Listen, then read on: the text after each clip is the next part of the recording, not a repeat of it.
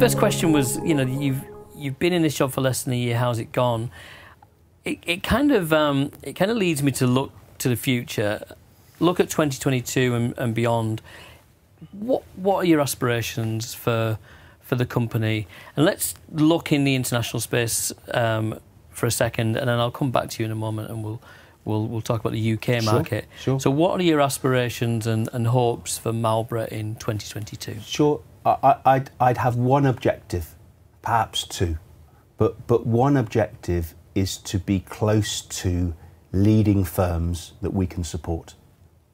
If we had a focus that if you like, if behind Marlborough is capability of investments, of governance, of controls, of entrepreneurship, etc. If that's what Marlborough is about, how can we take that to more advisory firms and practices and share our experiences and perhaps get connection? If there were a second, it's about reinforcing the relationships that we already have. So for me, it's about doing the right things, really enhancing and supporting the brand that we have. So doing the right things well, but then tell people about it, engage, be on our front foot, you know. So that for me is really important, because I think we've got things to share. So why don't we do that? Really good answer. I like that. And there's been a few points today, actually, a few nice user-friendly sound bites that are out there that just ring home through across the board throughout life. You know, it's quite a simple industry, this, really, isn't it? It's about give good service, give good advice, and you know, and look after people. It's about relationships, isn't it? I think you're exactly right. And the reality is, there's more and more requirement for advice to be provided.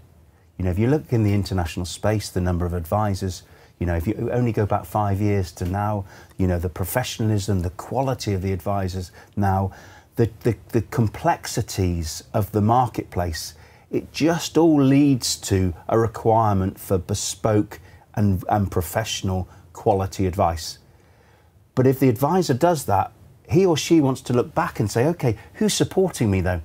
Let's make sure in the way that we've been able to undertake that review, we have partners that absolutely support us so we can deliver to the clients that we hold dear.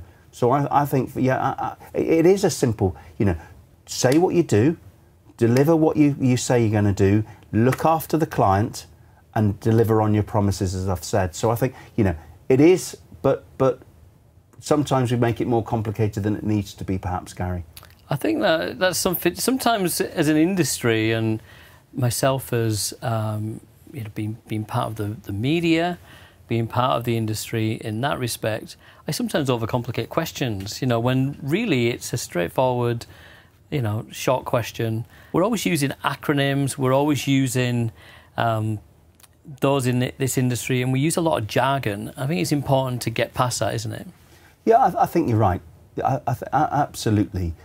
And I'm going to just use another acronym though. But you know, in terms of, I think advisors are focused on centralised investment propositions. That's CIP. And if I may, I just sort of move that around in terms of particularly in the markets that we've talked about internationally. And for me, it's a compelling investment partner. Same CIP, but what we want is we want the investment to be absolutely first class. But from that investment, what we want is a partner that absolutely supports us. And if we do both of those things and we engage then with the market, it becomes compelling.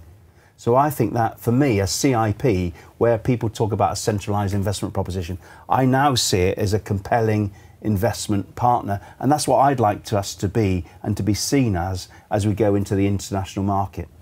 Fantastic. Richard Goodall, thank you for your time today. I've got one final question for you, just a short one.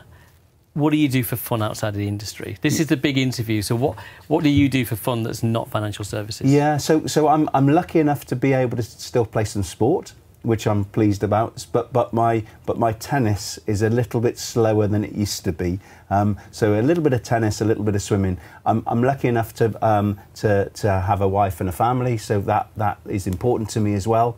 You know, and it's interesting to balance that with work, if that makes sense, with Zooms and with Teams calls, etc. But family is really important to me. You know, I live on the coast, so you know, walks and just being by the water I really enjoy. But also a little bit of sport as well. So all of those connected. You know, I'm pleased enough to be able to say that, you know, work's fun, but also outside of work, there's enough to keep me interested in and balance the two together.